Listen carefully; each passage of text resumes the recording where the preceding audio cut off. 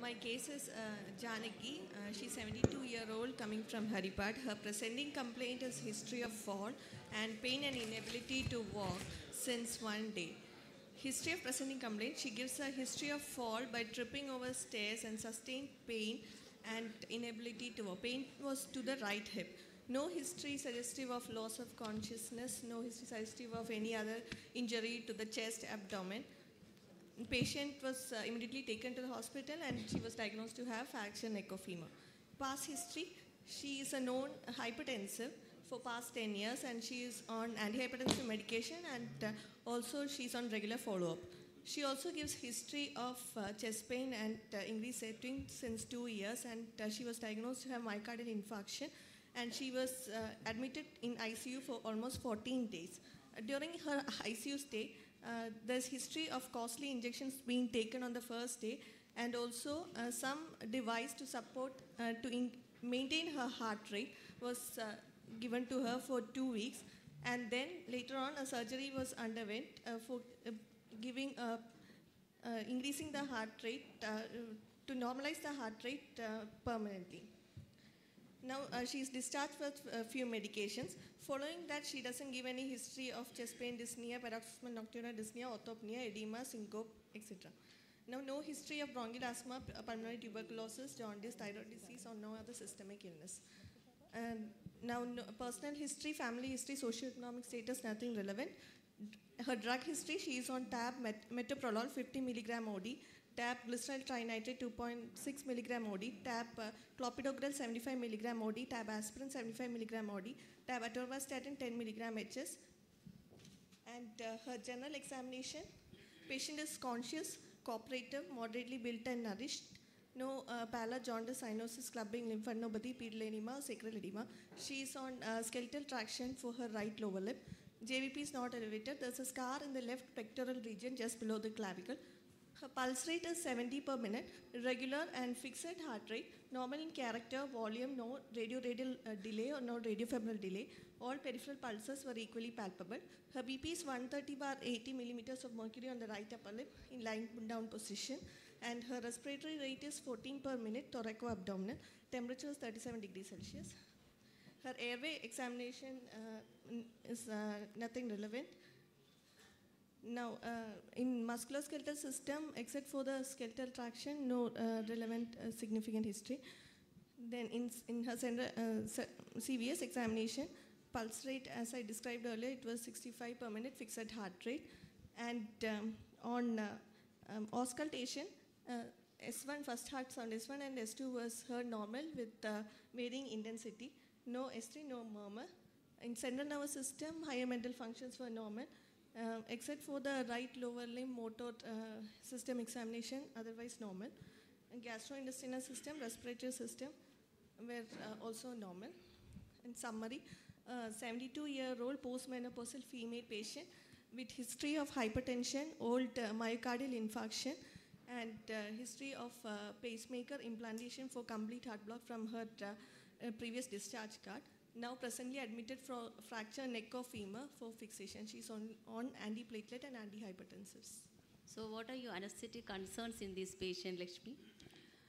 In this patient, first of all, she's a postmenopausal elderly patient.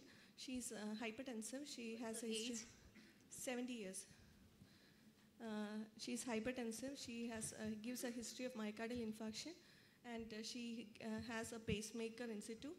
And also, she is on antiplatelet drugs, antihypertensives, and now admitted for fracture neck of femur surgery. So, you have a geriatric patient post-MI with pacemaker and antiplatelet therapy coming for fracture neck of femur. So, what are the physiological changes that you expect in the cardiovascular system in this patient? The cardiovascular system, first of all, she's an elderly patient. So her vessel wall thickening will be there. There will be hyperplasia, then collagenization of the media, and also her systolic blood pressure tends to be high, and diastolic blood pressure normally remains almost constant in elderly. Her cardiac output will be reduced. Her ability to cope up with stress by increasing the heart rate and stroke volume will be less. There'll be reduced response to baroreceptor reflexes, and also Along with this, this patient is having a history of myocardial infarction. Problems in myocardial infarction on the left ventricle. What is the incidence of reinfarction rate in patients with history of myocardial infarction? Perioperative incidence of reinfarction. Perioperative MI for patients who have got MI less than 3 months of history, they will be having a 37% increased risk of having perioperative MI. For 3 to 6 months, it's almost 15%, and more than 6 months, it's 5%. So what are the risk factors that precipitated MI in this patient? Can you say the risk factors for myocardial infarction? In this patient, she is a postmenopausal patient, elderly, and also she has a history of hypertension, for which she is on medication. Postmenopausal age group, history of hypertension. In this patient, otherwise, old age, then smoking is a history, hypercholesterolemia. Then can you say the clinical predictors of cardiac risk according to ACC/AHA guidelines? Clinical cardiac predictors. There are major, intermediate, and minor predictors for cardiac risk. Major risk includes significant arrhythmias, significant valvular heart disease, decompensated cardiac failure, and also acute or recent MI. Then intermediate predictors includes renal disease, diabetes mellitus, compensated heart failure, and minor predictors includes SDT changes, advanced stage, then uncontrolled hypertension, history of stroke, etc. This orthopedic surgery comes under which surgical predictor? As a surgical risk, surgical risk predictor. Intermediate risk group. What are the respiratory system changes seen in geriatric patients? Respiratory system, their protective reflexes are lost, nasociliary clearance will be less, and also they will have... Why there is increased incidence of hypoxemia in elderly patients? Hypoxemia, what are the causes? There's increased dead space in elderly patient, also ventilation perfusion mismatch also occurs. Can you say changes in the lung volumes and capacities? Residual volume increases, functional residual capacity also increases, total lung capacity decreases, vital capacity decrease, volume and closing capacity also increases. What is the relation between this closing capacity and FRC when it comes to these elderly people? Closing capacity comes over FRC, so there is increased what is chance the of airway significance? collapse. So what is the significance of this? Increased chance of airway collapse at end expiration. So they are more prone. FRC. Before FRC, the airway tends to collapse. So there is increased chance. Increased chance of desaturation and hypoxemia. What are the patient-related factors for development of postoperative pulmonary dysfunction? Postoperative respiratory dysfunction. Can you say some of the factors?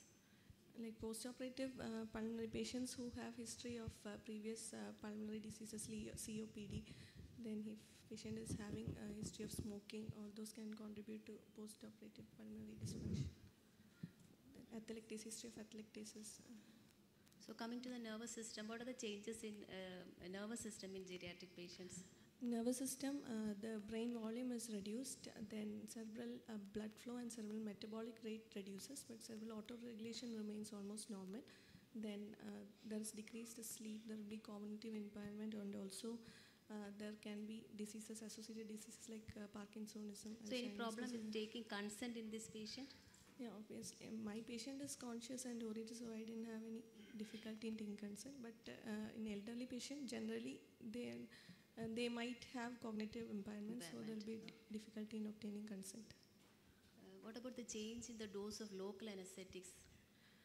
Local anesthetic, elderly patients are sensitive to local anesthetics, and hence the dose has to be reduced. And also, what is the reason for the dose reduced dose requirement in these elderly patients? What is the anatomical changes which occur?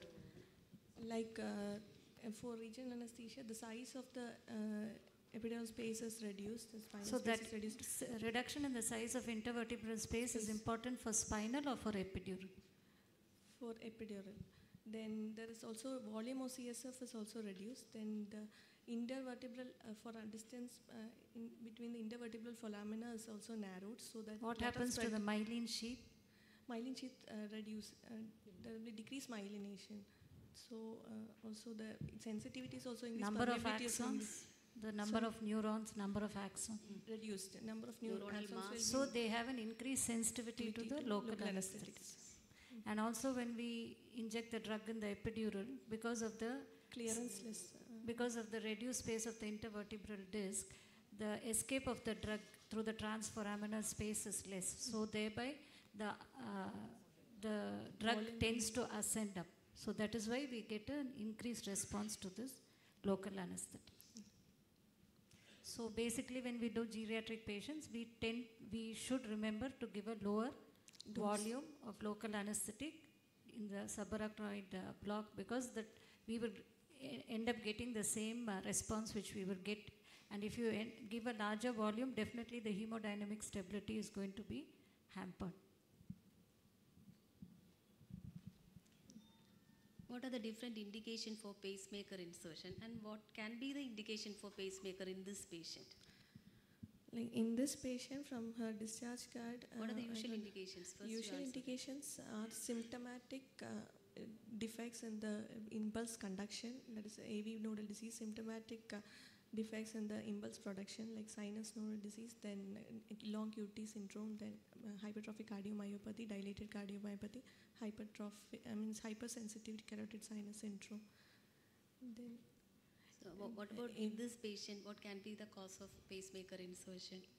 In this patient, she was put on pacemaker for complete heart block following inferior wall MI from her discharge card.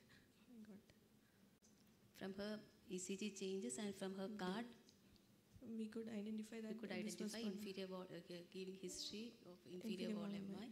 And why inferior wall MI patients are more prone to develop complete heart block? Like inferior wall MI patients, it's basically because of RCA tertiary involvement. RCA is the one supplying sinus node and AV node, so its defect can lead. What about the vagal tone in these patients? Vagal tone will be high in elderly patients. Also in RCA infarction, vagal tone will be high. And you told that they have the cardiovascular system, they have a decreased baroreceptor reflex. So what is the significance of that? This patient and even geriatric patients, so they cannot tolerate hypotension, so they won't be having reflex tachycardia following hypotension if they going so for heart rate is not a indicator for hypotension or hypovolemia. And in your history you told that the patient has come with history of fall. So in that history, what important points will you ask regarding this history of fall? I had asked her whether she had fall following any syncope or loss of consciousness. So what is the most important cause for this giddiness in this age group? Because of the baroreceptor. One cause can be because of already she's a cardiac patient. So some irregularity in her rhythm itself could have caused. Pacemaker wouldn't have. No, other than that. Most commonly in geriatric patients, you have orthostatic hypotension. No, you have the decreased cerebral circulation. Yeah. So carotid. So circulation will be reduced in this patient. So that is why they will have. So you need to make sure that what investigation we can do. Carotid angiogram. Yes. So this is one of the most common cause for in this age for patients to have giddiness and fall down. Now as an anesthetist, in history taking, how will you assess the activities of daily living how will you assess that her reserve is good in this patient? Like first I'll ask what all activities she can do, whether she can carry out her normal daily activities. By assessing that, NYHA grading can be done of this patient. Since she can do almost all her routine activities, she comes on NYHA grade 2. She cannot exert much. Then Also, functional status can be assessed by metabolic equivalence. Then one method which as anesthetists we can also see is the X-ray of the patient, the fracture site.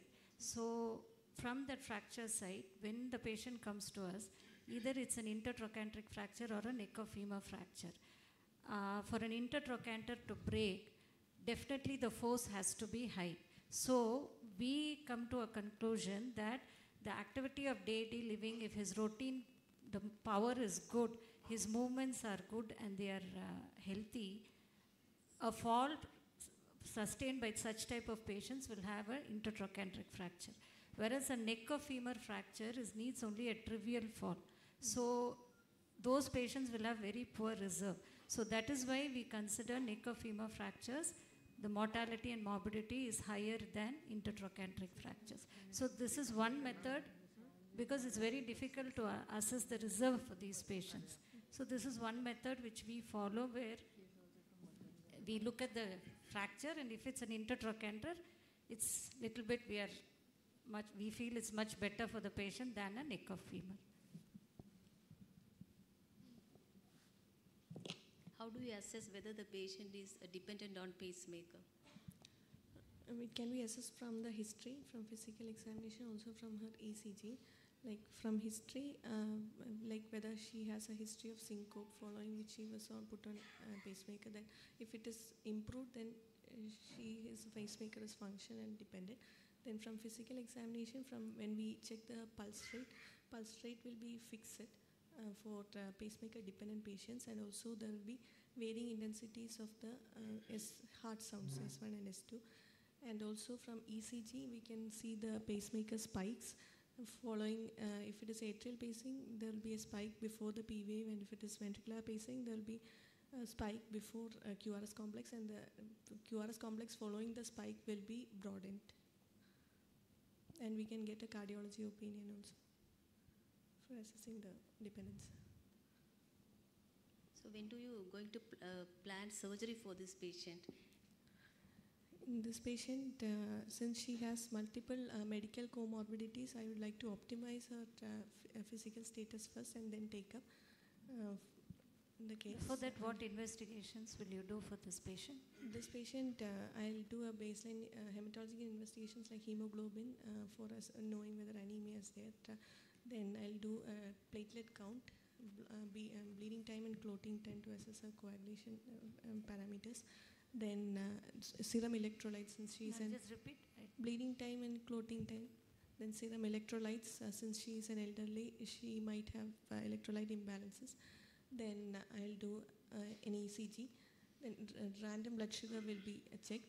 Then I'll do an ECG to assess her rate rhythm, whether she means pacing spikes are there, and also for other, since she is an MI patient, she will be having Q waves, and also for LV strain pattern. I'll go for a chest X-ray to assess her lung shadows, because elderly are prone for having infections, and also to assess the cardiac shadow from there, and also pacemaker wires. With the chest X-ray, can you, other than the lung shadows, what else can you see? Because this patient is on a pacemaker. Pacemaker generator and the leads can be seen. The continuity of the leads can be followed. Also, we can identify the type, manufacturer of the pacemaker from a code.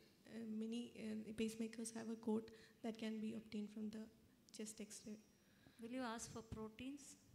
Yeah, because serum albumin will be reduced in elderly patients, and that can affect drug metabolism. So I'll ask for serum what albumin. is the significance if protein albumin levels are decreased? What happens to the requirement of drugs? Free fraction of the drugs will be increased.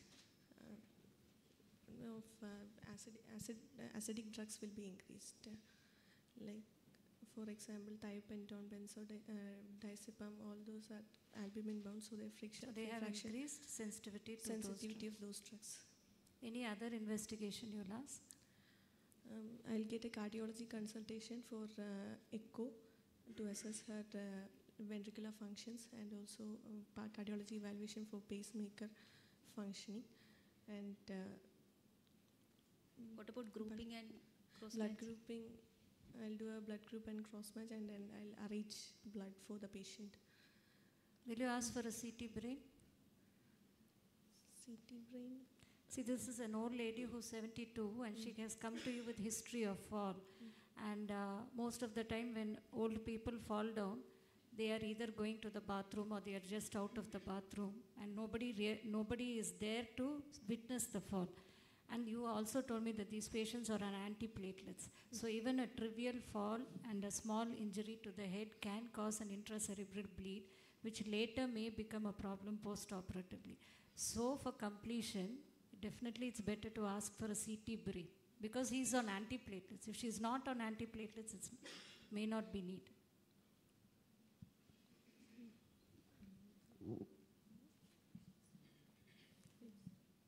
Now, what will you do to pre-optimize this patient? You said, okay, now you receive this patient. What all the things? Now, do you plan for surgery immediately, or what are you planning to do? I would like to optimize her before surgery. Why?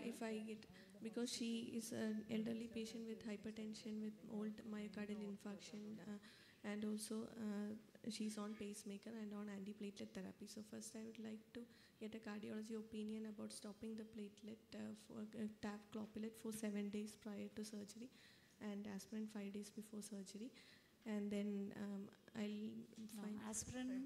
There is no indication to stop aspirin. In current recommendations, aspirin, irrespective of the dose and timing, can be continued intraoperatively. So the only drug, the only antiplatelet which can be continued without stopping is aspirin. Clopilate, yes, you need to stop 5 days before surgery. So what all will you do to pre-optimize this patient? First, I'll control her I'll check whether her hypertension is controlled. With cardiology opinion, function status of the heart will be known. Then also pacemaker functionality will be checked with the help of cardiologist. And also I'll ask them to stop clopilate 7 days prior to surgery. And then you'll continue aspirin. Yeah, I'll continue aspirin. And then on the pre-op day, what's the plan of anesthesia? Plan of anesthesia, I'll go for combined spinal epidural. Before that, what other things will you do for pre-optimization? What are all the complications you expect? You're going to keep this patient with a fracture neck of femur in bed for 5 days, which means she's not mobile. She's 75 years. Now, what other factors do you need to look into, and what all do you need to do to keep that 5 days advantages for the patient? First of all, I should take care of her pain because pain should be managed, because elderly patients, when they have pain, they might go in for cognitive dysfunction. Pain will be addressed, and also I'll check for any signs of DVT. So what will you do for DVT pain? Pain, I'll give tab paracetamol, 650 milligram QC 4 times daily. Then also you can give as much as 750 to 1 gram. IV you can give, and up to 3 to 4 grams per day. A very well-nourished geriatric patient, you can go to 4 grams, but otherwise you can stop with 3 grams IV per day. I'll stop. I won't give NSAID. NSAIDs. I'll go for femoral block if possible for the patient to get analgesia. And if more proper definitely you can give femoral block, because nowadays the concept of on-arrival block is there. So femoral block is technically very easy to give in patients who come, and it takes care about 60 to 65% of the pain relief is patient gets pain relief with that block. Then what about the hydration status of this patient?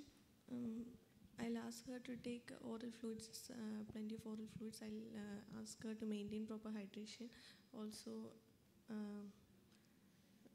then if she has if echo gives you a good LV function, I think you should start this patient on IV fluids, because you should remember that whenever there is a fracture, either in the neck of femur, shaft femur, any fracture, there is intramedullary blood loss which is concealed.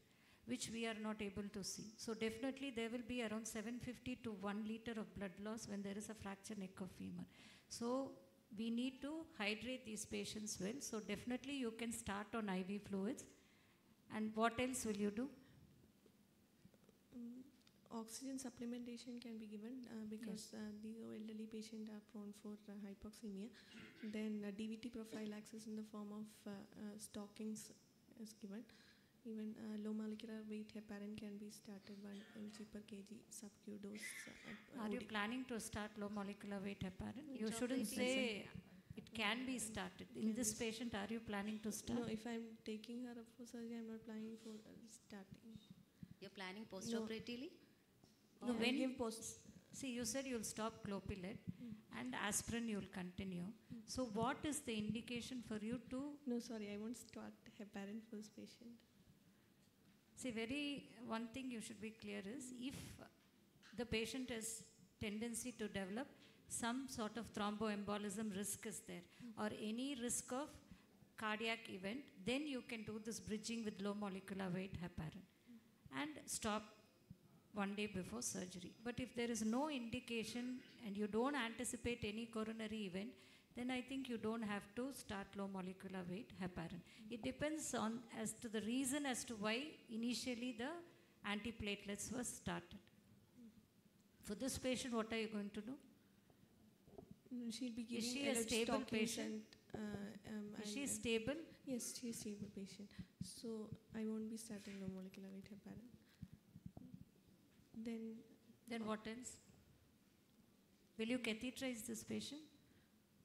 Yeah, urine output should be definitely you need to catheterize these patients because you at this age we need to know the intake output chart. Definitely we have to look into the output.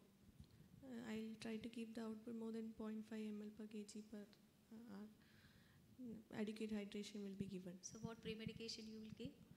Pre-medication on the day before surgery. And also to add, you need to give a head-up nursing and chest physio, incentive spirometry. You should take measures to prevent preoperative atelectasis.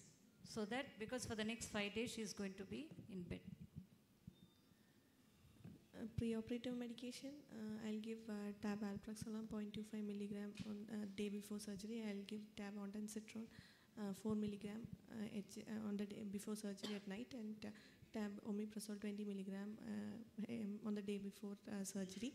And I'll continue tab metoprolol. Then I'll continue atorvastatin and glyceryl trinitrate, and I will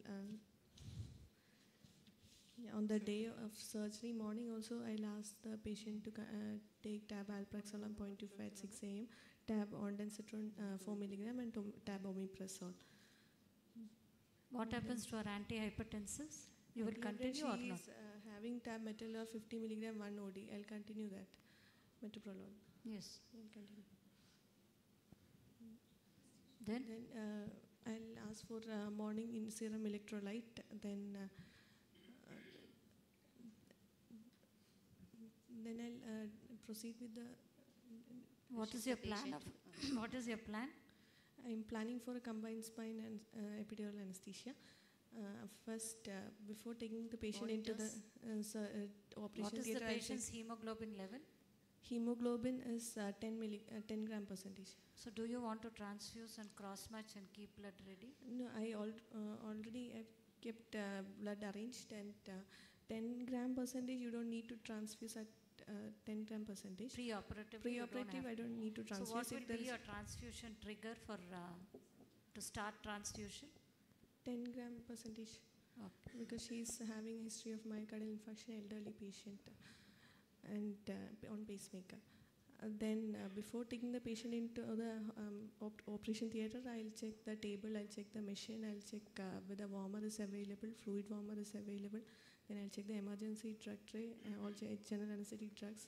I'll check the airway cart, and also I'll arrange for an external defibrillator and with pacing pads available. Once theatre is set, I'll take the patient inside. What else will you keep ready? She's a patient on pacemaker. I'll see whether emergency drug tray is ready. then with isoprenalin. There's something called magnet.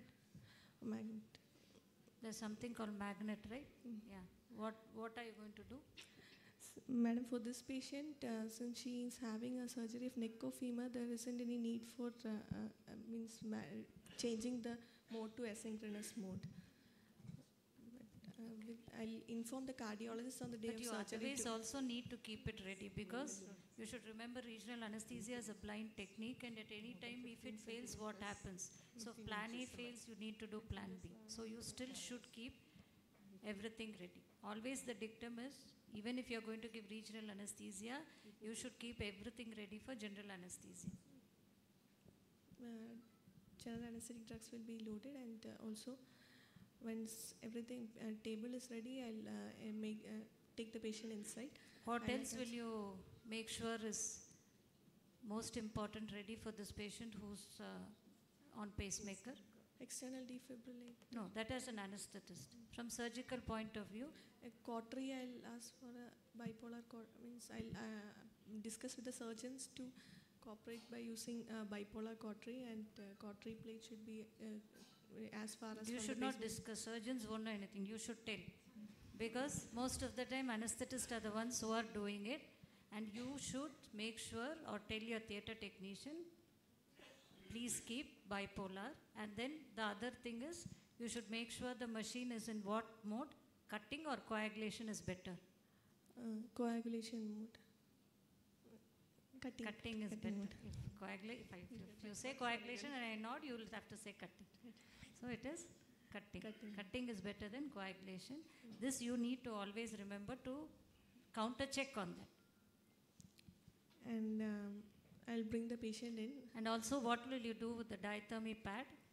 Diathermy pad will be placed as far from the pacemaker, and since it's a lower limb surgery, it can be placed on the lower limb and on the opposite limb and more distally from distant to the pacemaker generator. Yeah. Next.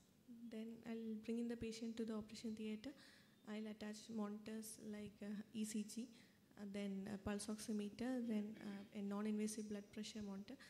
Then I'll secure an IV line. Another thing which is very important to remember when you get your theatre ready, you never told you will get warm blankets. Warmer ready. You told, sorry, okay. Then fluid warmer and also surface warmer will be made ready. Then once the patient is in, I'll secure IV line under local anesthesia. 218 gauge cannula will be secured. And also I'll get an intra-arterial line put under local anesthesia. And after pre-medicating the patient with injection midazolam 0.5 milligram and injection fentanyl, almost 20 microgram. And once intra-arterial line is also secured, I'll give a femoral block. Definitely, do you need an intra-arterial line? Yes, ma'am. Okay. Because I expect, since this surgery of neck of femur also, she's going for hemiarthroplasty. If bone cement is used, there are chances of hypotension, also pacemaker, so I can get the pulse rhythm with the arterial line. Then once she is in, I'll give femoral block for positioning. Where will you give the femoral block? On patient is lying supine. Inside the theatre? Inside the theatre. With femoral block, I'll position her sitting, and after femoral block, then under strict asepsis and under local anesthesia, I'll first put epidural at L3, L4 interspace with 80 gauge 2E needle. And how much of volume will you give in spinal?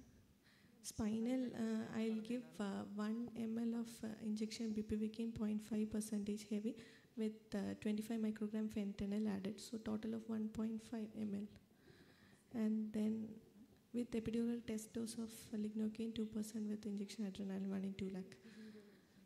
Then after giving spinal and anesthesia, I'll place the patient supine. Up to which level you want to block?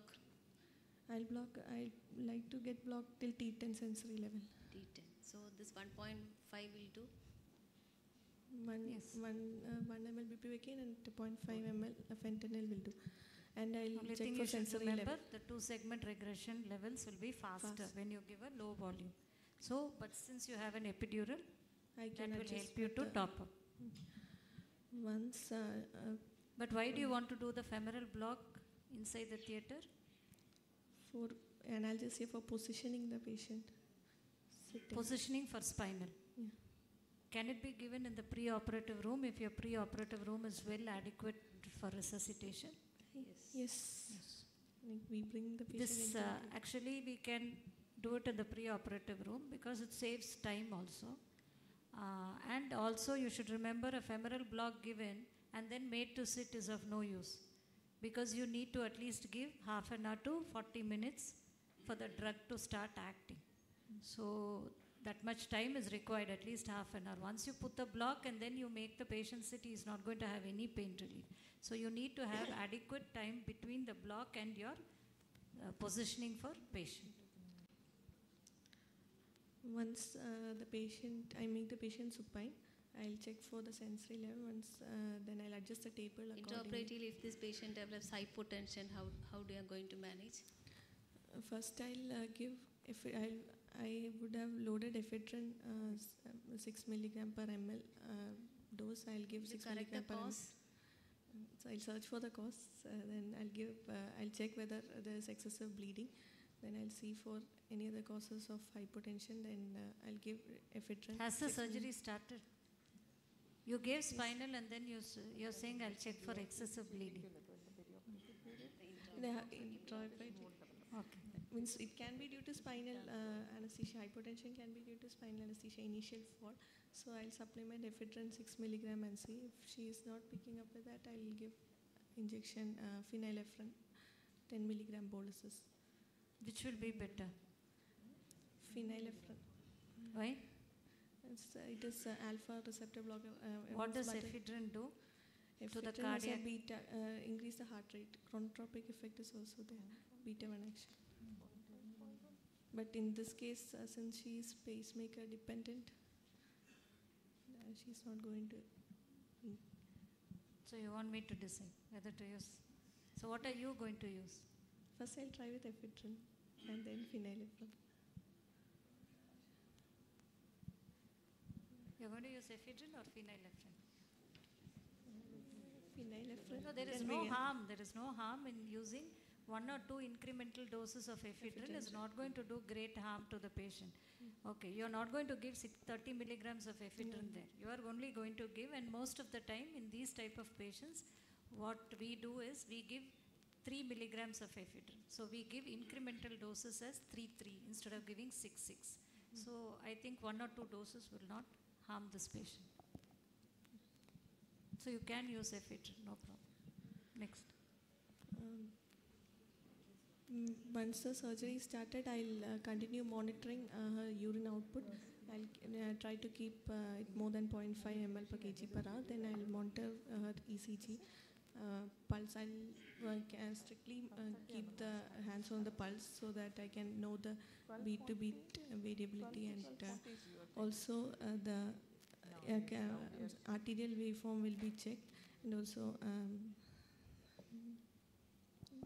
temperature also will be checked by nasopharyngeal probe. If a need arises intraoperatively for defibrillation, how we are going to do? In this case, since she has got a pacemaker in the left pectoral area, if needed for cardioversion defibrillation, I'll use my pads in the apex posterior, and I'll use lower energies for cardioversion. Lower energy in the sense? 120 joules starting. What about, so you'll keep the patient warm? And How will you monitor? Will you follow any monitoring technique for hypothermia? Nasopharyngeal probe. Patient is already on aspirin, on antiplatelets. Yes, you can pass an atraumatic. Nasopharyngeal probe. But otherwise, I think since orthopedic procedure and it's only an intertrochanteric fracture, you keep a warm air blanket, keep warm fluids, give warm blood. I think that should be sufficient to maintain the temperature of this patient. It's not a very major procedure where you really need to monitor the temperature. You just have to make sure patient is warm. Then introp means if there is any requirement for introp, if there is any requirement for transfusion, I'll transfuse. Then also So trigger transfusion will be 10 gram. already patient is 10. So will you allow any blood loss for this patient? No, I'll transfuse blood depending on the loss, and also I'll keep again warm fluids and warm blood will be given. Then once the surgery is over, Okay. then Post-operatively, Post-operatively, I'll- post-op. What are you going to do? post-op I'll shift her to a high dependency unit or ICU, where I'll again monitor for her oxygenation. I'll supplement her with oxygen. I'll supplement her with adequate You analgesia. continue your monitoring? Yeah, I'll continue my monitoring. I'll supplement adequate analgesia with. Since I have an epidural catheter in situ, I'll use injection ropivacaine 0.2% with injection fentanyl 2 microgram per ml, 4 ml per hour infusion. Continue. If at all she gets any intermittent, breakthrough pain, I'll supplement bolus doses. What are the other modalities of pain relief? Breakthrough pain, what will you supplement? Additional 3 ml, depending upon the sensory level, I'll supplement additional 3 ml of ropivacaine, same drug mixture. Post-operatively also you can give a femoral block. Femoral block can be given. And I told you femoral block only covers 60% of the pain relief. To make it really complete for a hip fracture, what other block has to be given? Obturator nerve block and Anterior division or posterior division? Anterior Technically, obturator nerve block is little difficult, but you need to block the anterior division of the division. In an ultrasound, how will you look? How will you give the block? femoral block with ultrasound. No, the anterior division of obturator. How will you look for it? Between which muscles which muscles will you look for in the thigh? OS may. You can look for the anterior division between the adductor, longus and brevis. You will see a thin fascia between these two muscles will be the anterior division, and between the brevis and the magnus you will see another thin fascia, and there lies the posterior division. Technically it is little difficult, so that is why, but you can do it, but most of the time femoral block alone will take care, which is very easy and everybody can do it. What other drug will you concentrate on? What other post-operative drug can you give for these patients, which is very important? Systemic. Not for analgesia. You should remember to put these patients on. DVT prophylaxis will be given for this patient. And then will you start clopidogrel? Dual chamber sense, dual chamber trigger and inhibition mode can be done. So that is because of the hypotension as well as the failure to that is in coordinate synchronization of the both atria and ventricles. How can you change it? This is more prone in patients with the either single chamber pacing. So always better, even with the dual chamber also it can occur, but we can go for a dual chamber pacing. Dr. Lakshmi, you've been going at a very steady and good pace. Suppose, unlike you, the patient's pacemaker fails in drop. How will you identify that, and how will you manage that? I'll ask for a cardiology, and I have already informed the cardiologist. In drop, it's failed. How would you suspect it's failed? Yeah. How will you first suspect that it's not working? The pulse rate, there will be. I have a fixed pulse rate now. Now that will be decreasing, and hypotension will be there, and also ECG changes will be there. Pacing spikes won't be seen. I have already. I forgot to tell you. Suppose the battery is failed. It was an emergency. You didn't. It was missed. Okay. I'll arrange. I have a now, pacemaker. how will you manage now? What will you do? I've arranged for an external defibrillator with the pacing pads ready. Suppose the patient is not pacemaker dependent. They have a good rate and rhythm, and the patient is stable. The pacemaker is failed, but the patient is stable. She was not pacemaker dependent. Then we can wait and watch. No, wait and watch. And if the patient is unstable, what do you temporary pacing has to be given. Until you get that ready, you can.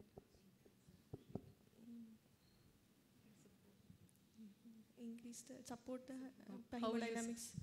How will you do that? Isoprenalin Yeah.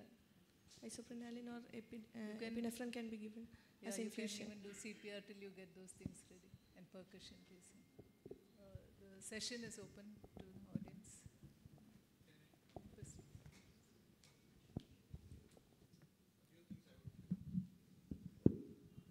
Few things I would like to comment on this. One is, I don't know, I don't do much of, I do some ortho, but are the surgeons ready to wait for 7 days?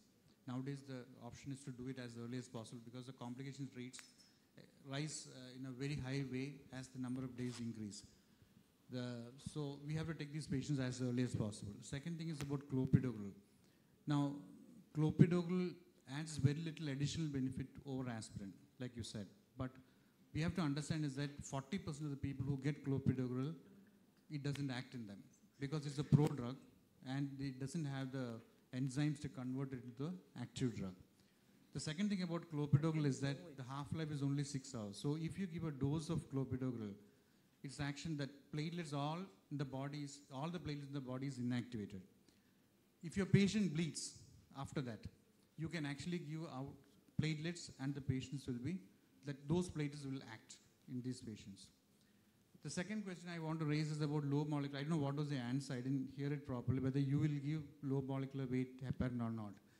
You have to give low molecular weight heparin for a simple reason because these patients can easily develop DVT. So DVT prophylaxis is a must in these patients. The third thing is about your pacemakers. Now, most of the patients who are on pacemakers, they keep a backup rate. The pacemaker is at 50 or 60, and the patient is beating at, say, 70 or 80. So before surgery, what you do is you reprogram the pacemaker and make it 90 or 100, which is required when you undergo anesthesia. You need a higher cardiac output. So you reprogram with 90 or 100 and then start your anesthesia. And then if your battery fails, you can easily make out because what will happen, patient will go back to his own rate. Thank you. Thank you, sir. Actually, clinically, we do not wait, sir.